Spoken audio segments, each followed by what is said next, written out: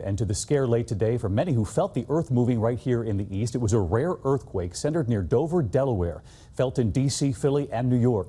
ABC's David Curley following this tonight. Surrounded by New Jersey, Philadelphia, and Baltimore, it was centered just northeast of Dover, Delaware, more than 4 miles under the surface, measuring 4.1. I heard a loud bang, and I saw the fence right in front of us shake. Our neighbor came running out wanting to know if we felt it, and I didn't feel it, but I heard it.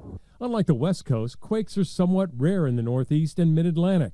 But we have seen earthquakes in every state of the eastern seaboard, with the exception of Florida. I don't think that you're immune. You just get them a lot less often. Today's quake, 200 miles from the epicenter of the August 2011 5.8 Virginia quake, which rattled Washington, D.C., causing between $200 to $300 million in damage to the Washington Monument, the National Cathedral, and 600 residential properties. And so many on social media saying they felt this late today. David Curley with us live from Washington. And David, officials are being flooded tonight with thousands of calls from people who felt the tremor.